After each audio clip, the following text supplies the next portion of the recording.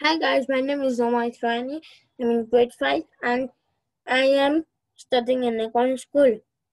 So, I will tell you all about my project and my project's name is running. Let me share my screen and uh, just uh, just give me a second.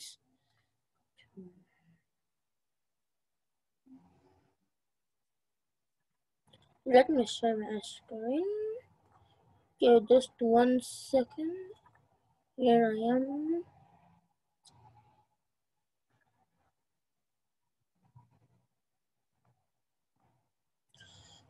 So my project's name is Runner, as I told you. In my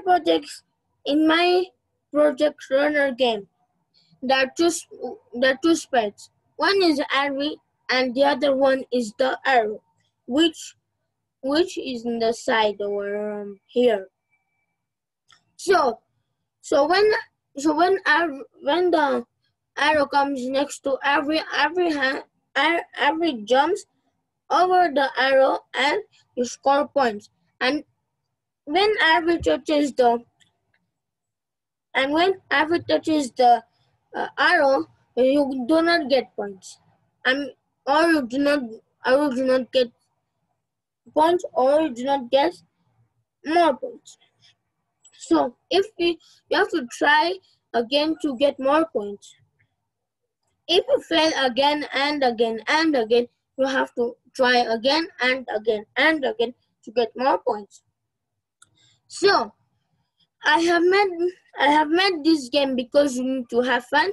The team I have selected is Runner because when the arrow comes towards Avery, she has to jump over the arrow which is coming towards Avery. So let me show you one round of my Runner game. So let me first get this back to 0. Okay, that's all. So let me go and click the green. Now the arrow is coming. I jump. The arrow jumps. I got 1 point. I got 2.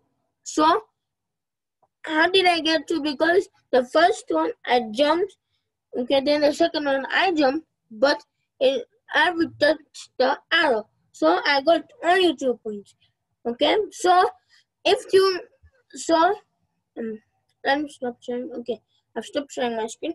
Hope you have learned something from my project, and if you want to try it, you can see my video and try that game also. So hope you enjoyed my game, and bye. See you.